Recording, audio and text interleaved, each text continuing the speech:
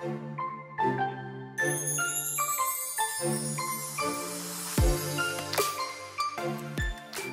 think the most important thing about an erection is we just remember everything about the erection is about general good health, because essentially when a guy gets an erection, what's happening is that there's just an increase in blood flow into the penis. So everything is about increasing the blood flow. And remember, now if you consider the fact that the main blood vessel to the heart is slightly larger than the main blood vessel to the brain, and which is slightly larger than the main blood vessel to the leg, and then you consider that when you have a heart attack, a stroke, or a loss of limb, what's happening is that the blood vessels are getting like a scar inside there, which then blocks the blood going through there, and then you get a clot.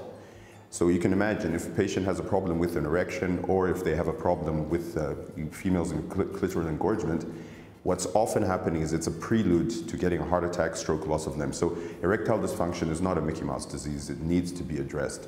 And so if you were to think about the things that can benefit the erections, it's exactly the same things that benefit general health. A bit of exercise. And it doesn't have to be too much. Most of the trials show that you only need to do about 12 minutes of exercise per month.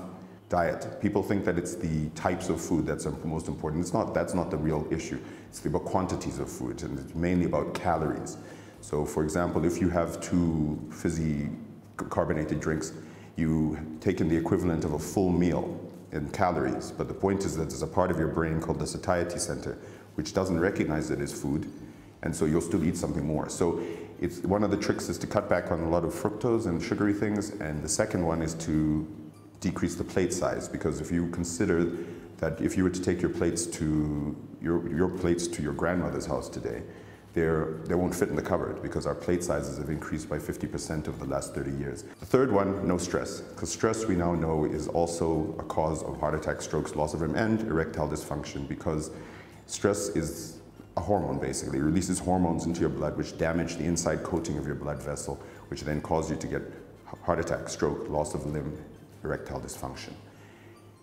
Not smoking. Smoking, I can't pontificate enough about it. It's the most important social choice a person can get. Smoking increases the risk of every type of disease, and particularly cancer, then to what we call non-communicable disease, which means this is things like heart attacks, strokes, loss of limb, and cancers. Smoking increases all of them. They have to stop that. And then the last one is just to make sure that you be careful about intakes of other substances such as alcohol, drugs, and various other things, because those can also damage the erection. Remember, keeping to a healthy lifestyle like eating a well-balanced diet, exercising as well as not smoking, drinking in excess, and keeping your stress levels down can be part of the preventative measures for erectile dysfunction.